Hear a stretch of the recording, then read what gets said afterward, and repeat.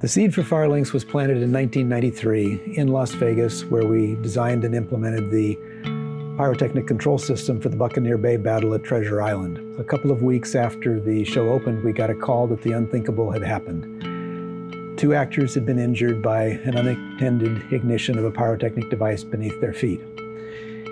Fortunately, they recovered, but this shouldn't have happened. I got on a plane that day, and I spent over a week in Las Vegas trying to figure out how this had happened. It turned out that the local staff had made a pair of seemingly harmless modifications, accidentally introducing a pair of ground faults. They had created an unintended electrical path through the earth that made it possible for the shot underneath of the actor's feet to go off when an intentionally commanded shot was initiated far away.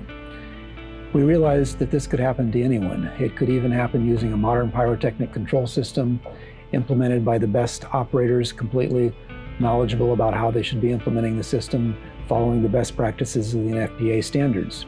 And it does happen. People in the pyrotechnic business understand that occasionally it happens, and so they just take extra care. But we knew that a system could be designed that would prevent that from happening, and it should be. So in the years since, we were many times employed to develop a wraparound control system that would add additional safeties that would augment the safeties in a commercially available pyrotechnic control system so that it could be used in close proximity to people. But we knew that those safeties should be implemented within the product itself so it would be safe out of the box. We set out to do that.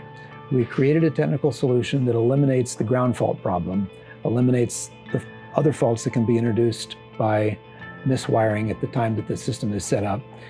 And at the same time, we joined the NFPA Technical Committee on Special Effects so that we could influence the wording of the standard to make it require the sorts of things that would keep the system safe from the beginning.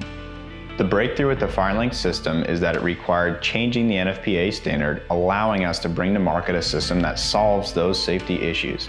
Firelinx is the only pyrotechnic control product to exceed these best practices that are now suggested by the NFPA.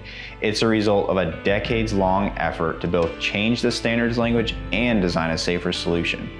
Firelinx provides for fault checking, instantaneous electrical match continuity checks, which we trademark CrewSafe, patented wireless communication, and additional features that are not available on any other firing system. Our focus is always on safety for guests and those working in the entertainment industry, and Firelinx is a landmark step toward making a safer industry for all.